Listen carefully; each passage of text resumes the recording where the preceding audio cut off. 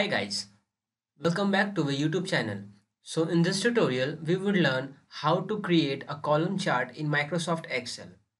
To do this, just select your column or the data, and after selecting, click on Insert, and here in this various charts, the chart group, just click on this column. And here you will see 2D column, 3D column. Whatever is your need, just select any of them and it's done.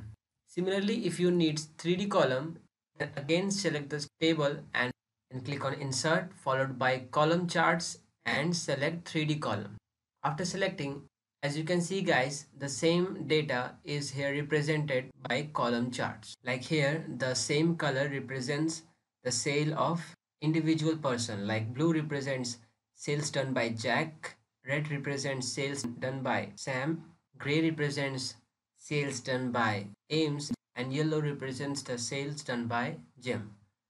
Guys, you can change this also, like after selecting, just click on this change color and here you can change it. Okay, similarly you can change the chart style also, and when you select here the blocks, then the same here this row will be selected. So this way you can create a column chart guys. That's all for today. Thank you. If you really like the content, then please like the video and click subscribe to see more videos like this. And don't forget to share this video with others. You can find the link to complete basics to advanced Excel tutorial in the description below, or you can visit mahagurus.com to see lots of other software courses. Thank you.